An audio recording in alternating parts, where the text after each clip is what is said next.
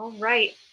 Hello and welcome to another Facebook author interview here at Booktrib, the leading source for book news and reviews. My name is Cameron Kimball. I'm an editor here at Booktrib, and today I am so delighted to be joined by Carlo Treviso, the author of the electrifying historical thriller Siciliana. Carlo, thank you so much for joining us today. Yes, thank you. My pleasure. Thank you for having me. Of course. So I'm so excited to talk about this book. And I think the best place to start would be, what is it actually about? Just so viewers can know. For sure. So I wrote a novel called Siciliana, and Siciliana takes place in the year 1282 AD in Sicily. And at that time, the French occupied the island of Sicily. And you may or may not know, but Sicily's been conquered by every civilization in the Mediterranean, from the Greeks to the Romans, the Arabs to the Normans. And by 1282, that was the French. The French came in and took over. And they were very abusive, a lot of cases of rape and molestation, a lot of atrocities committed against the Sicilian people. And what happened was, on March 30th, 1282 AD, on Vespers night, so Vespers is the night of the Easter Vigil, the Sicilian people came together to celebrate in the city of Palermo. And what happened was the French kind of came in and crashed the party. They started, stealing from the men. They started molesting the women. And what happened was a Sicilian woman allegedly took out her stiletto blade, which is essentially a short sword that they had at that time. She took out her stiletto blade, stabbed a French soldier, and cried, "Moranu li Francisci," which means death to the French, or Angevins, as they called them back then. And after she did that, all of the other Sicilians were like, yeah, death to the French. They all took out their blades. And then what proceeded was a very intense uprising in the city of Palermo, where the Sicilian people essentially slaughtered, up to 2,000 French soldiers, including other men and women who spoke French. It was a complete massacre. And for about 2 weeks, the Sicilians actually took back the island until the Spanish came in and then conquered them again. So that's the time frame that kind of event is what Siciliana centers around. That is intense. And that sounds like a fantastic inspiration for a story. So what specifically really drove you to write this book? I mean, there's a lot of fodder there, obviously, For sure. So my initial inspiration for writing the novel was I'm the first generation son of a Sicilian immigrant family. My dad came here from Sicily when he was a young man. And growing up, when I would mention my Sicilian heritage, anyone unfamiliar with its past, the typical response usually included some use of that notorious M word, like, oh, like the mafia, hey, Godfather, stuff like that. And I always felt that my Sicilian heritage deserved better than that kind of depiction that we see in popular entertainment, novels, books, media. And I decided that the only way to confront these negative perceptions was just to change the narrative altogether. So I decided to write a novel about Sicily that had nothing to do with the mafia, that was more about what I loved about Sicily, which was kind of like this knight lore. So Sicily, had tons of knights back in the day. Like, not a lot of people know this, but it was its own kingdom. It had knights and kings and all of this cool stuff. And I wanted to tell a story about that. That's where the exquisite stuff comes from, in my opinion. And I like to say in the book, a land of forbidden knights, forgotten fortresses, and fallen kings. Wow, that is epic. And what a great inspiration. I know my family, we're not Sicilian, but my family's from the same town that the characters from The Sopranos are. So I can definitely relate. And that's really inspirational to want to change the public perception for the better and really be inspired by what you truly love about That's Sicily. really cool. What town was that, by the way? I'm just curious. Avellino, it's actually by Pompeii. So it's up there in Naples. Gotcha. That's great. Yeah. Well, I should also add, this is a funny story. So after I launched the book, I launched Siciliana on March 30th, the 740th anniversary of the Sicilian Vespers. Oh, wow. That's perfect. So yeah, and when I launched the book, so my mom, she told one of her coworkers about it, like, hey, my son wrote this novel. And her coworker is this old Sicilian woman, of course. And her coworker asked, oh, is it about the mafia? And I was like, there you go. Like, that's the perfect example. Even an old Sicilian woman who hears a novel about Sicily, immediately her mind immediately goes to the mafia. Right. So that just gave me the extra validation that I was on the right path with something here. Exactly. Yeah, it's such an untapped part of the history that really deserves to shine. Absolutely. Absolutely. So I also wanted to ask, you have this incredible main character, Etna Vesperi. What led you to developing her as a character? Is she inspired by like real life people, or is she like purely fictional? Great question. So yes, so for the viewers who don't know, Etna Vesperi is the main character of the book. She's a Sicilian woman who's the daughter of a Sicilian knight, and she's the one that eventually sparks this Sicilian Vespers uprising against the French. And then you follow her journey as she steps into this role of revolutionary leader and becomes the Siciliana. So the characters in the book, it's very interesting. Half are real and half are fictional. So first of all, the way to tell is most of the French characters are actually real because there's a lot of good historical record about them. So for example, the Vicar of Sicily, his name is Herbert Orleone. He's kind of like the main villain. He's real. He's a real guy. He had a justiciar that worked in Palermo, Jean de Saint Remy, and that was a real guy. He's kind of the guy that ran Palermo. So I did incorporate a lot of the French villains per se. They're actually real people. Unfortunately, the Sicilians, not a lot of record there. So that gave me a lot of artistic liberty to come up with my own kind of new and exciting characters. And Etna Vesperi is one of them. So like I mentioned, Etna is the woman placed right directly at the center of the Sicilian Vespers event. And she becomes the hero Siciliana. There's a lot of other side characters that are helping her along this journey, which are also fictional. But again, with writing novels, I mean, that's the fun of this, right? You can take artistic liberties with a lot of things, a lot of the history. The Sicilian Vespers, there is not a lot of record about it. So I did take a lot of liberties with the way that things unfolded because, you know, that's the fun of what we do. And sometimes you have to. Absolutely. Well, they always say that history is written by the victors. So it unfortunately makes sense that the occupying French would have so many records. But I guess it did in a way give you the opportunity to play with the Sicilian characters and really add your inspiration and imagination into the story. Absolutely. Yes. And if I can add, so I have two younger sisters. I grew up with sisters. I have a lot of women in my family. I'm pretty much like one of the only guys in my entire family, and extended family, that is. And you know, like I have this really big respect for like the strong female lead. And when I wrote Etna, I incorporated a lot of my sister's personality into her character, kind of like her wittiness, her sassiness, her strength. So Etna does become kind of like a tribute to my own family. That's amazing. That's awesome. I'm sure your sisters were very pleased to hear that because she really is a great character. She's so strong. I was so impressed, and learning that specifically about the history of fighting with the stiletto and how she was training with that. I had no idea where that word came from or how it has such an interesting history. And so it was so great to see this female character just kicking butt.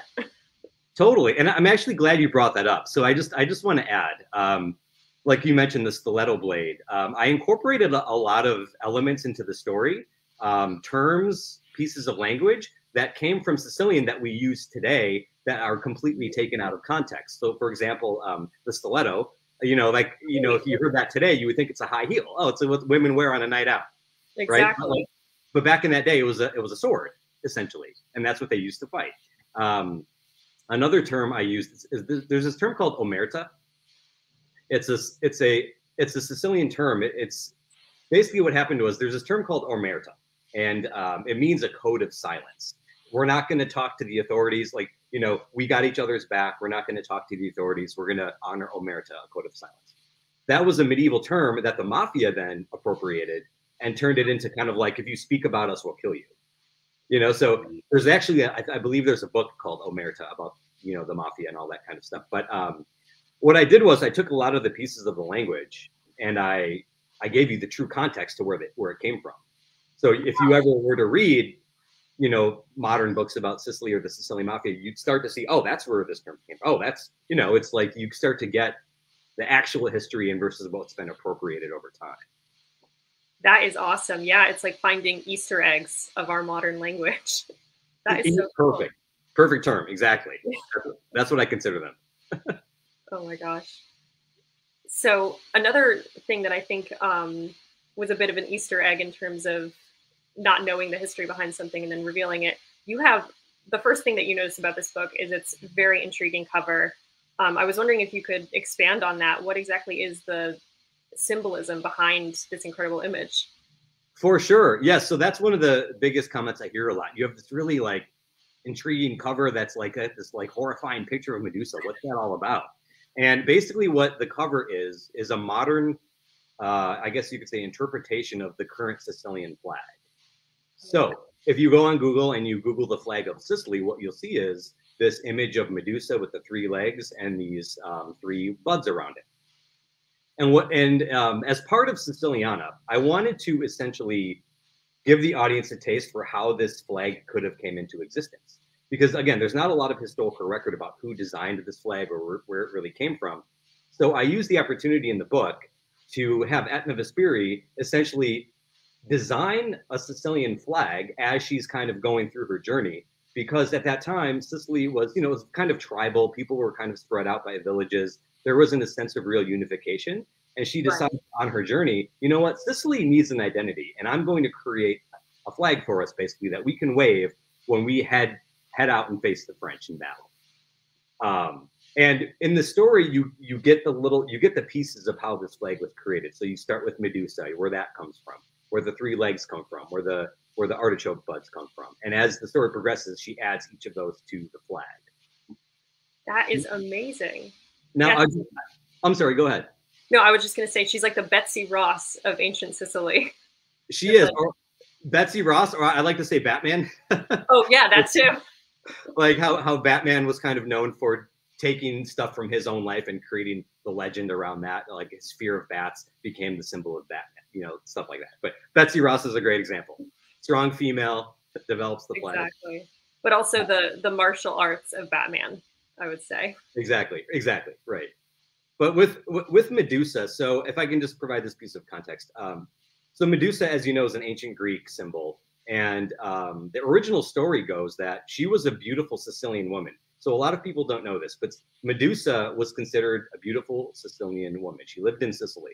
And she was taking a walk one day along the shore. And Poseidon, the god of the sea, saw her, thought she was so beautiful, and said, I must have her. And he accosted her. Now, Medusa was eventually rescued by Athena, who's the goddess of wisdom. But this is where the story gets funny. As a punishment to Poseidon, which is weird, she turned Medusa into a demon, which kind of gives you that's the patriarchy back then, So she turned Medusa into a demon, but that was an act to actually protect her. She gave her this power to turn men into stone. She became a demon, and that would protect her from all of these, men who were trying to come after her. Right. And what happened was that she eventually became a symbol of protection against evil. So if you go to Sicily, you'll see a lot of imagery of Medusa on vases and cloths and whatnot. And that's because she's considered a symbol to ward off evil, basically. Oh, wow. That is I had no idea. Yeah. And I speak to that in the book. So Etna wears a medallion of Medusa. Right. The father. And then that goes on to the flag. With the 3 legs, that's essentially, so there are 2 meanings to that.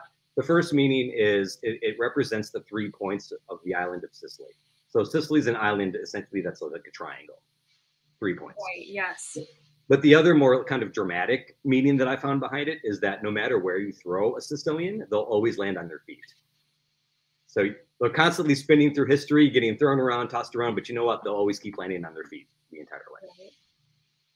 And finally, the artichoke buds. So this is a very controversial element to the cover because the Sicilian flag, it's the original Sicilian flag. A lot of people say it's those buds are wheat ears. Some people say they're corn ears. And I've gotten a lot of feedback and questions about why did you include artichokes in your story on the Sicilian flag? I thought those were wheat ears. Well, there's actually a very specific historical connotation for that. So if I can just tell you this quick story. So in Sicily, there's this term called cosca, and I allude to this in the novel. And cosca essentially means artichoke. It's Sicilian for thistle, but essentially it means artichoke. And as you know, artichokes have kind of layered blades around them, protecting the fruit. And in Sicily at that time, they also had these things called stiletto blades, like we mentioned. And it was with the blade of the stiletto that you protected your family. So what happened was the Sicilians would come together with their stiletto blades, and they created this kind of cosca of the family. So cosca eventually became associated with the word family. And on our story, Etna, I mean, family is a huge theme in this book. And Etna essentially, takes that artichoke theme of cosca and family, and that's why she works it into the flag. And if you actually look at an image of the Sicilian flag, it looks a lot more like a thistle or an artichoke than it does an ear of wheat, which is kind of longer and more feathery. Right. Yeah. No, that is so interesting. All of that symbolism packed into one flag. That's one little flag. Exactly. Oh my gosh. So you clearly know a ton about Sicilian history and have done extensive research. I also noticed that you talk a lot about conservation efforts in your bio specifically. How does that tie into the book? Yes. So I'm my first passion after writing, or my first passion, but before I'm an author, I consider myself a conservationist. I have a huge passion for conserving, historical history, culture, environment. And I wanted to incorporate that mission into the book as kind of like a secondary mission. And I'm a big supporter of organizations like UNESCO and the World Wildlife Fund. So if for those who don't know, UNESCO is a program run by the UN where they essentially protect heritage sites around the world. They're called protected heritage sites. And they're like ancient sites that are protected against, like ideally war and destruction and vandalism and stuff like that. And in Sicily, there are about seven of them. For example, in the city of Palermo, the Palermo Cathedral is a Norman-built cathedral that's protected by UNESCO. And I set a lot of the scenes in the book are set against these real locations. So you can actually go there. You can walk around where the characters walk. You can see where the battles were fought. I wanted to do that because I wanted people to be able to read the book and then actually go to Sicily and experience these places for real. And you can say, oh, this is the cathedral where Etna held her rally, or this is the slope on Mount Etna volcano where they fought the French. So like I wanted to incorporate that to give people a sense of appreciation for these places really exist. You can visit them today and in a sense conserve them for years to come. Right. And then on the environment side, so the World Wildlife Fund has a program in Sicily where they protect native species there, and one of them is the eagle. The Bonelli's eagle is what it's called, and I decided to incorporate that eagle symbolism into the story also, so you get a sense that eagles were native here and that there's there's an effort to conserve them as well. So yeah, those are different ways I incorporated conservation elements into the story. No, that's incredible, and I really like how you're able to simultaneously talk about these heritage sites and also give your readers a guide to like immerse themselves even more into the story, because it really does make it feel so real to know that these places truly do exist and were part of history. Absolutely, and a hint as to what locations are actually real. I included illustrations in the book that show you a quick snapshot of like this is the cathedral, this is the Greek theater. So those are kind of like the first signifiers that I can actually go here. No, that's so cool. I loved the illustrations; they were a great touch. So quickly, we have time for our last two questions. Okay. What advice would you give other people interested in writing their own novel? Sure. Well, I'd like to answer this in two ways if I can. So the first thing I would say is really study the craft of storytelling. And what do I mean by that? That sounds kind of generic. So if you look out at the highway, you'll see many kinds of vehicles. You'll see cars, trucks, SUVs, and they all have completely different functions. They're going in different places. But if you pop the hood on any of these vehicles, you'll kind of see like more or less the same components. You'll see a semblance of an engine, an exhaust, four wheels, and stories work the same way. And what I'd recommend is really studying like the masters, like Joseph Campbell's hero journey archetype. which, you know, many modern movies and stories are set upon this hero's journey archetype, Harry Potter, Star Wars. So really study the elements of, or the parts per se, of stories to really get an idea of how it should be, how it can be created per se. The other thing is, you know, given the impossibility of pleasing everybody, Right. you know, certainly I've had a few folks who weren't, you know, thrilled. Most people, you know, you're always great to see when people love your work, but you'll always have a few that are just kind of like, oh, it wasn't for me.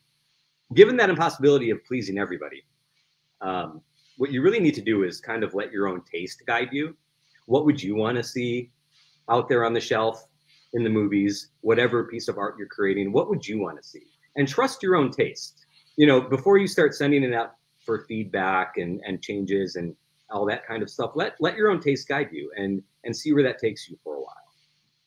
Right. No, that's great advice, because they really do say that you are your own first reader. You're the one reading the book before anyone else. So you're the one that in the end you really have to love your book. So you better write it the way you want to see it. Now, you know, to build on that, like, it will get to a point where you will want feedback, because by all means, like, I mean, I was very happy with my first draft, but once it got to an editor and it got back to me, like, wow, was it completely plussed up? Like, she was catching so many things that I could not clarify or build on, or maybe omit because something wasn't really working. So she totally plussed up the document, you know, 1,000 times, whatever that is. But but you don't want to really do that right away. You want to stay in your own voice. I would say at least through the complete first draft. And then after that is when you're ready for feedback and you can start tweaking it and get people's opinions. That is great to know. That's great advice. And our last question, I think, is what do you wish for readers themselves to take away from the novel? Yes, well, I kind of touched on this earlier, but I hope that when people read Siciliana, they'll get a stronger appreciation for, I guess, Sicilian history, Sicilian culture, where the people come from, the fact that Sicily is kind of an amalgamation of many different cultures, and it's very different than what you would think of traditional Italian. Right. Like I mentioned, you get a little Greek, a little Roman, Arab, you get the French influence now because they were there, Spanish were there for a long time. So it's kind of like Sicily was the original melting pot, they say, of the Mediterranean. And it's very different when you go there compared to if you go to Venice or Rome or anything like that. Right. So I guess, you know, and Sicily is so much more than the mafia. It's so much more than, you know, Sopranos or Godfather and all this kind of stuff that you see on TV or film. And it really deserves that credence and credit. So I just hope people, you know, when they come away from reading Siciliana, they'll think, wow, I really need to go here. Wow, I had no idea this was part of Sicilian history, and I'm totally looking at Sicily in a whole new light moving forward. Right. No, that's an incredible motivation behind the story, and it absolutely really calls to people to go hit up those UNESCO World Heritage sites and more about the country and really appreciate the story. Absolutely. Absolutely. So thank you, Carlo, so much for joining us today. I learned so much about this great book. I want to thank you for writing it. I want to thank you for putting all your pride of your heritage and just the history of Sicily into this book. And I believe you are also the leader of the imprint as well, the Trevixo Originale Books. Correct. That's my imprint. Yep. You'll notice Treviso was spelled with an X. That's that's the Venetian spelling of my name. So my name actually comes from the Venice area. There's a city called Treviso right outside of Venice. So I think at some point my ancestors must have traveled down Italy from Treviso and settled in Sicily, because you typically take the name of the city you came from. So I haven't done the research, but I have a suspicion that my family came from the Venice area and at some point in history came down to Sicily and settled there. So I pay tribute to that in my imprint name. That is incredible. That's oh my gosh, there's so much history packed into this. This Facebook Live, I've learned so much. It keeps going and going, like the blades of an artichoke. Just keep peeling them away. Exactly, exactly.